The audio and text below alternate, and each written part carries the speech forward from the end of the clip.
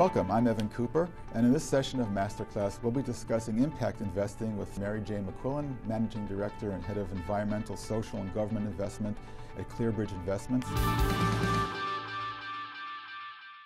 What exactly is impact investing? In one sense, it's much like the more widely known socially responsible investing, in that those in both camps want their money to do good in addition to earning a good return. But whereas socially responsible investors tend to define themselves by what they won't or don't invest in, such as companies involved in gambling or tobacco, for example, impact-oriented investors tend to focus on what they do want, which is a measurable, beneficial social and environmental impact alongside a financial return. Of course, there are many ways one could pursue beneficial social and environmental goals through investing, and it's just those hows and whats of impact investing that we'll be discussing today. But first, let's look at a few of the whys. Mary Jane, start us off by discussing how impact investing evolved out of socially responsible investing. Sure, thanks. Many are familiar with the term socially responsible investing, or SRI. Today, that seems to be more of a historical term. You don't hear it as often as impact investing or environment, social governance, or ESG investing, or sustainability investing. And I think part of the reason, and this is my own observation, has been the word responsible, and that's been tough for whether you're a fiduciary on a board for a very large foundation with large assets as a pension or a foundation, to use that word responsible. The idea of inserting values in your investment decision, the idea of putting your own personal views in your investment process and rigor. What has happened more recently is the institutional community has been looking at socially responsible investing. The terminology has shifted, and interestingly enough, the nomenclature can influence how investors perceive this term, and it's much more of an objective approach now. So the idea of injecting environmental issues, social issues, governance issues is more about the analysis and risk control and management for the long term versus taking a specific value orientation and trying to insert that in the investment process. So like you said, with the impact investing, the current thinking today is it's not so much what to exclude or taking a stance on what's responsible and what's not responsible. It's more on how do you make an impact, not just in terms of the planet, people, workforce, and governance issues, but it's also about the impact to your investments themselves. And those of us who've been in this space for a while would argue that the impact in impact investing is also about long-term impact. And that's the key word, is long-term, key term.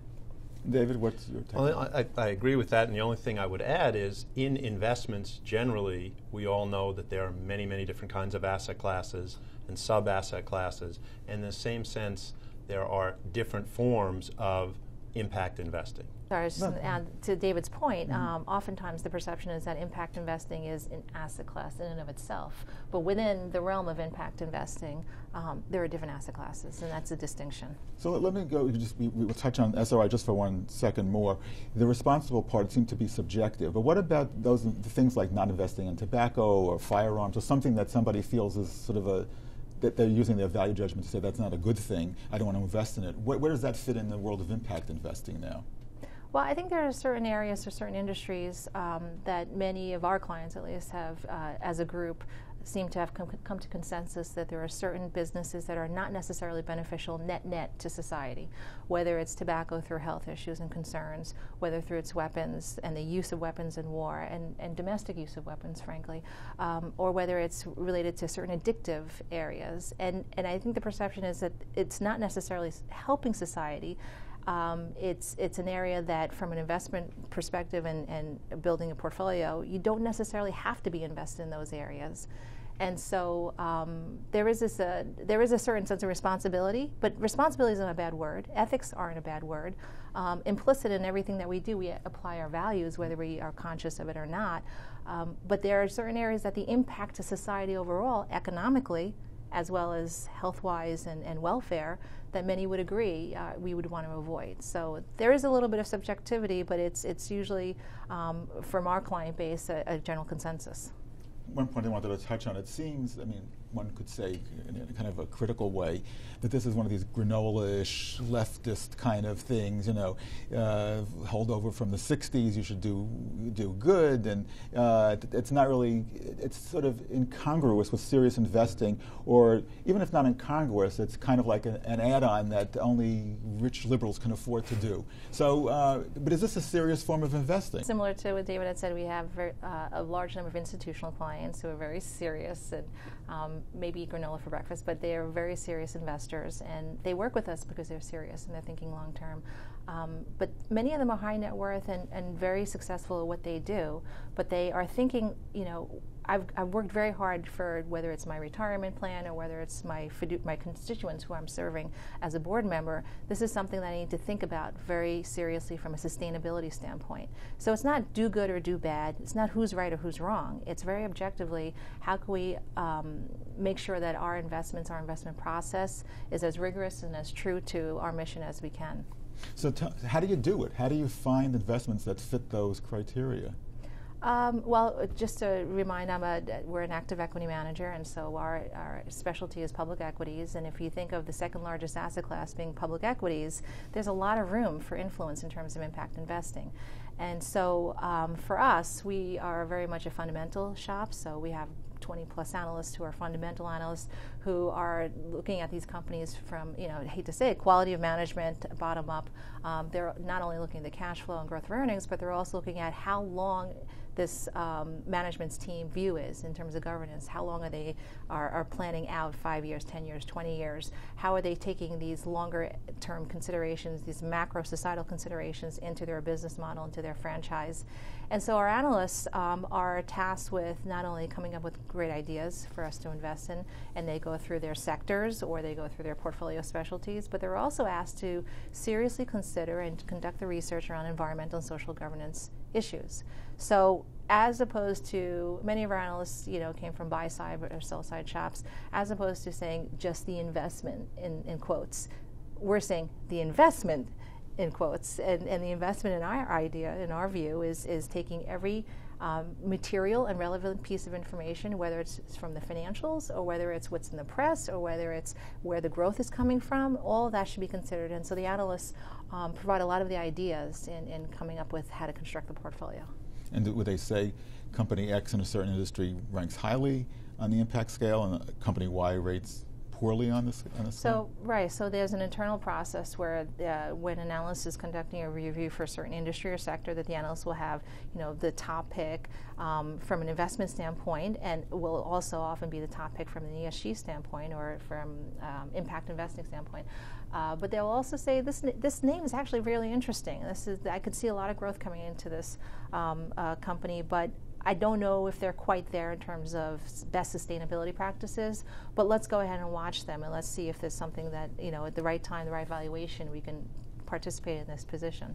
I don't know whether this is a misperception or can clarify it. Do investments that pass muster, whether equities or fixed incomes, for impact investing on that scale, do they do better, worse, the same as those that aren't? That don't pass muster? Or how do they compare just in general to other investments? I think you have to say this, regardless of which investment style or approach there is, that it really depends on the quality of the management team and the practitioners who are involved. So yes, there are cases where firms or managers can outperform through this approach to investing, and there are also cases that other managers have not performed as well, and it could be for a variety of reasons, one including lack of experience. ClearBridge as a firm goes back to 1964. We have a very deep bench in terms of our equity talent and our equity experience. So when we were approached amongst our investment team to begin or to incept an impact investing or sustainable investing approach back in 1987, we knew this is an area that we had a lot of experience in, and from 87 to even today, 2014, we still consider ourselves continuing to improve. Continuous improvement is what we always ask for our company as well. And I think that what happens is if oftentimes the ESG investing or sustainable investing wants to be swept into a broad brushstroke. Do they perform or outperform? As we said, it really depends on the quality and care of the managers. For us, our experience has been, and again, this is because we have so many years working on these types of investments, which require a fair amount of rigor and a fair amount of care. that we've performed as well. We've been very competitive in terms of risk-adjusted returns over the 1, 3, 5, 7, and 10.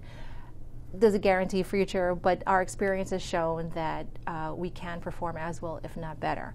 And the reason behind that is because I believe that ClearBridge has a quality bias. We've got the years and years and years of experience. I started working in this space 17 years ago or 18 years ago, and we've been very disciplined. And if you're going to go about constructing a process of how do you take in additional factors, you can't just glom them on or add them on or consider it as a screen afterward. It has to be something that you integrate in the fundamental approach. And at the very beginning, if you're paying attention to these issues and you're finding ways of where they add value or where to avoid risk, and you're constructing a portfolio or a series of strategies, and you look at the performance over time, and you look at the attribution and say, why did it outperform or why did it underperform? Oftentimes you can find the reason goes back to the stock selection. And the stock selection is not very carefully conducted in the sense that we're looking for those quality names thinking long term. So oftentimes the companies that we're investing in terms of the stocks that wind up in the portfolio are companies that have really been successful at what they do. One could argue that everything has an impact. You can have a negative impact, you can have an impact on people's lives, you bring comfort and ease, you bring more products and services to their neighborhood, their community. But there's also the impact where you're saying, are we continuously improving? Is our quality of life improving as investors, aside from the portfolio? And what we found is that companies want to continuously improve. And this is where, and this could be another discussion, and I'm sure David has comments on this, is the idea of engagement. So a manager, or this approach to investing for ESG, in my case, would say, okay, today we construct a portfolio of all these ideas that that our fundamental team has been doing this research, that we've been doing a lot of external research, internal research, we've come up with this portfolio. So now what do you do? For us, that's not enough. It's not day one and you're done. It's this continuous monitoring and engagement.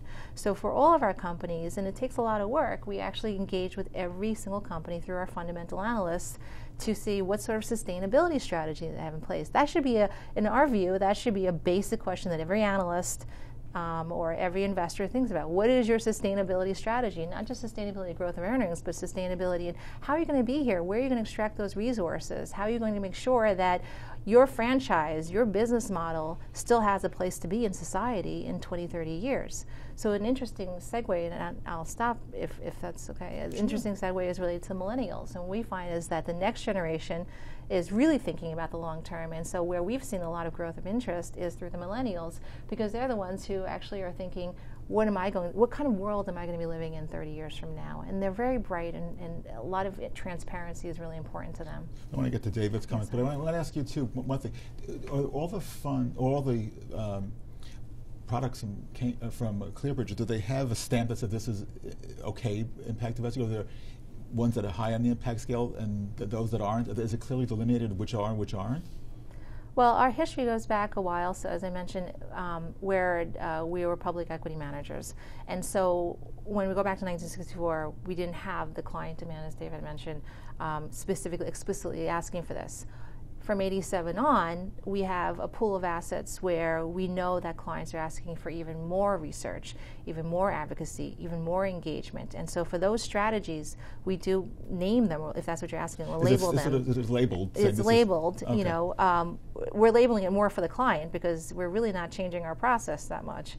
It's really making sure that our clients are aware that we're doing this work for them on their behalf. It's their assets at the end of the day, and if this is important to them, then this is something that we should do correctly. And let's talk about the clients for a moment. Who are they? Are they institutions? What kinds of institutions? Retail? Who are the clients for these things?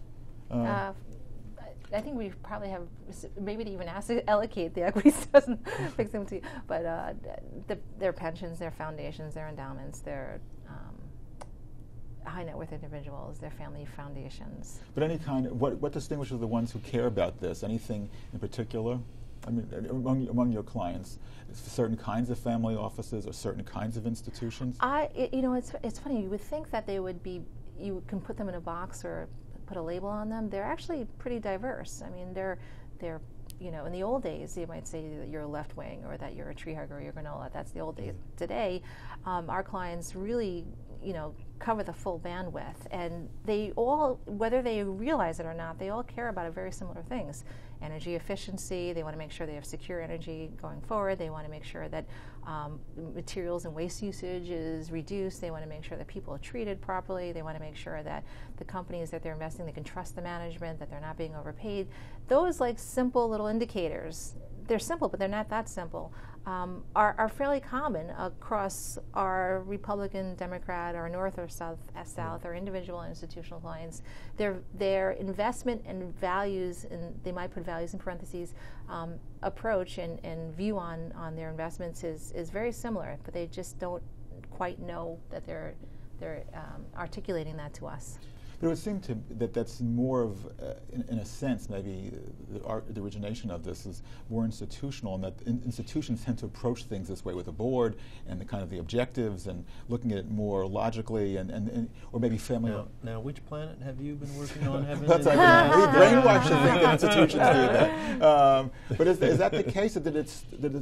Is that more family offices, I would say, where it's a reflection of a certain value, approaching it from that kind of way of looking at things? I don't know whether individual investors approach it that way traditionally, or am I wrong? Which happens a lot. It's an interesting world we live in today in terms of interesting times. I think the culture has opened up. I think people's awareness has increased. As David had said, the levels of transparency are much higher. And so, interestingly enough, if you were thinking about the clients, who are the clients and where are they coming from, and are they vocalizing what they're interested in terms of their investments? But on the other end, increasingly we're seeing many of the major broker-dealers, the wirehouses like the Morgan Stanleys and the UBSs and the Merrill Lynches. And Morgan Stanley recently launched, I think 2 years ago, their Investing with Impact platform, which was a platform specifically to highlight investing with impact products. And they call it Investing with Impact because it's more of a verb in action. And that was kind of the big hurdle, because you would have clients who were interested, but they either didn't know that this was an investment option out there that's available. They didn't have any advisors to ask, I vet this? Who runs the due diligence and who tracks the performance and the managers? And they didn't know what access or platforms. They didn't have it. Like if they went to the Morgan Stanley broker years ago, they might have had a hard time finding the products, the Morgan Stanley advisor is. And so I think this increased awareness on the front end, or the beginning of the supply chain, meaning the client, transpiring over and translating it into activities and product selection by the advisors, translating over into the institutional world, meaning the wirehouse and the platform, to the asset owners in the pensions and the foundations. I think that what has happened over time is that there's been this openness and this acceptance that maybe this does make sense. Intuitively, we all know it makes sense. It's such a simple story, but yet it's so hard to get through. And you wonder how, when people say, well, the assets and how assets growing, they're growing, but they're, I think this is a time where we find, and I don't know if David has a different opinion, but it seems like this is a time when a lot of the forces are coming together.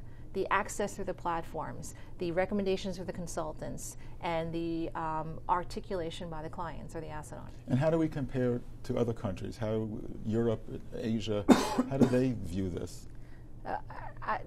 What's interesting, I think, is when they first started counting the assets in the United States, the trade group, the U.S. SIF, social U.S. SIF. Sorry, the name's really long, but it's Mary US Jane and I SIF. were both on that board. And they've changed the name since we left the board.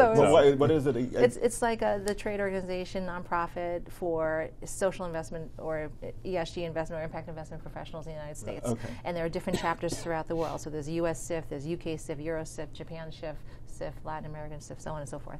And each of the SIFs are these member organizations, which we're both members of for the U.S., where they want to see what the trends are. So they have this trends report they publish every 2 years. And when the U.S. first started counting, we were the largest and we were probably the oldest in terms of this approach. And then Europe quickly caught up. And I think the reason why this is my own speculation, the reason why the assets in Europe eventually grew so quickly in a very short period of time is because of the institutional acceptance. And the way, from what I could see with a lot of the discussions amongst our investment professional peers, many of our, whether it's the sell side or the buy side in Europe and also in Asia, is that their discussion about ESG or SRI is not that it's a feel-good or moralistic. They talk about it as an investment approach for managing risk, for looking for good opportunities, for looking for high-quality companies. And that's been the framework of discussion in many of the mainstream firms in Europe. So it wasn't too much of a leap of faith to think about sustainable investing. In the U.S., it had been almost polarized as an individual approach that is very subjective. That, you know, how extreme do you go? Do you exclude paper companies because of tobacco? And that caused a lot of advisors to have a certain amount of consternation of how do we put our arms around this? How do we describe this in a soundbite? And it was hard for them to do, many of them. And so I think that led to the discomfort in understanding it and communicating it to their clients or finding products and being able to track it. But a lot of this has changed, and two big events have changed. One is we are now at a point in history where we know so much about what's going on in the climate and the carbon count and what's going on in terms of natural disasters and the environment and the economic effects. But we also have a lot of intellectual rigor around the analysis of is this approach making sense or not. So the number of studies that are out there are very high number. I want to say hundreds. They're coming out of the universities, of the MITs and the Harvards and the Whartons, but they're also coming out of the consultants, the Mercers, the Callens, and so on. And they're also coming out of the CFA Institute. And the CFA Institute recently did a survey where they found that the majority of advisors and consultants were not aware of impact investing or did not know how to explain it. So we will often say in our community where we're talking about this approach is that there's a huge learning curve, but then there's a huge amount of potential. Because here is a large group of advisors who didn't know, and now that they're going to be in the know eventually, will that change their behavior? And so the CFA Institute, I think in anticipation, created a manual for analysts and for advisors. And I think if most every group, whether it's the UN or whether it's law firms from the fiduciary standpoint, you can find pieces of research that are helping the institutional as well as the individual. And so the world is changing in terms of the information. Because it seems, unless, and again, like in restaurants now you have on menus, gluten-free, vegan. I don't know if that's on Morningstar where you just tick off. Is it? It is? Morningstar does track socially responsible funds. So and you can search for that. Say impact. Is there a little decal? Do they use I think they use responsible. Responsible. I'm not positive. Morningstar, I guess, for the funds, and we manage separate accounts. So the likes of a Mercer and Cambridge Associates would track a lot of our separate account strategies, and they have units, so our groups called responsible investing or mission-related investing, and they create these databases where they rank or rate the managers based on their ESG capabilities. So again, in some ways, this is an old story. This is this idea of socially responsible investing transforming itself into this approach called impact investing, which is a broader umbrella covering private equity and community investing and equity, public equity and others. And so you're going through that transformation to a certain extent, where now, from our experience, the consultants have really been kind of picking this up, not just as a point of distinction. So if you're going to choose advisor A or advisor B, and this is an area that you're thinking about, you might choose advisor B if advisor B is more informed and has more access to products on the platform. So if there is a lack of products on a platform, from what we've been hearing, the advisors just need to communicate that to a certain extent, because corporate is not necessarily going to put every product on the platform. You have to have that request from the largest producers, which also comes from the clients. So we're seeing a lot of changes in there. And it's worth mentioning that Steve and his colleagues at First Affirmative have been doing this work for a very long time. Mm-hmm. Let's say an advisor is watching this and thinks, ooh, this is a good idea. It resonates with me, and I think it'll resonate with some of my clients. Where would they go for more information? What can they do to find out more and become more knowledgeable about this? Go to ClearBridge, obviously. Well, I was going to say you could look at the different membership groups. So US SIF is one where they list the members and their different products. You can go to the individual websites of the companies themselves. There are a number of studies that are out there to try to debunk or corroborate the idea of the performance question, and many of those studies will cite certain firms as case studies, so you can find the firms. So when we're approached by clients or consultants, it's often because we popped up in various types of searches, whether it's through the database, because our marketing team would put all of our information in the database, or through the research studies, or through the membership groups. Yeah, we're hiding in plain sight, so if folks want to find us, we're all So just findable. Google impact investing, Yes. and up you pop. Let's hope so. Yes. So. Well, that's good to find out. But I think one other question I wanted to ask about that and how advisors can sort of how should they talk to their clients about this to find out whether if the clients aren't aware but they think they may be. What's a good way to bring this up? I was going to say, oddly enough, one of the first steps is that the advisor actually listens to the client. Like in the old days, we've had clients come to us that the advisor wouldn't listen to me, and so if you got past that point, now the advisor is listening to you once you use the word environment or society or long term, and then now advisors. To give a lot of credit to many of the advisors, I think they're just starting to know what's going on in the marketplace. And what's going on in the marketplace is people are asking more questions. And as more data is out there through the databases and through the consultancies and through the rating agencies, you're seeing more evidence. And so the evidence is showing that there are more products available, and they've gone through the same rigor. So this is one point I think many of us in this space would very much affirm that as a consultant and advisor, don't give us any breaks. Look at us through all of your risk metrics, what are the risk characteristics, look at our performance, look at the quality of the team, look at our experience, look at our fees, look at our performance against the benchmark, against our peers. All that should take place as it normally would. And as more advisors have done this, as a result of more platforms starting to open up and make the products available, a lot of the advisors are saying, I don't even have to do the due diligence on this. The platform is the research department within the platform has done this. And so that's really helped in terms of time management. So they don't have to go out there and try to figure it out. It's there. It's on the menus. As we're approaching the top of the hour here, let's go over some takeaways, or your takeaway of what it is. Again, this is mainly geared to advisors. What should they know about impact investing that'll help them do their jobs better? So, Mary Jane, we'll start with you. I would just say that it's not so different than what they might think it is. It is different than what they might think it is if it's the old perception. But that it is a viable long-term investment option, that it can provide pretty strong, depending on the manager, risk-adjusted competitive returns, that the fees are not tend to be very competitive, that the diversity of assets across of products across asset classes has increased, and that if they were to bring it up to their client, most clients today would at least think about it, and they plant the seed and they think about it. But what would really be helpful is if the advisor understood what the process was or what it isn't, and then communicated that to the client, because then they're working together as opposed to one going this way and one going this way. Mary Jane, David, Steve, thank you for your insights into impact investing. I'm sure that for advisors and their clients who want to do well and do good through their investments, this has been very informative. For AssetTV, this is Evan Cooper.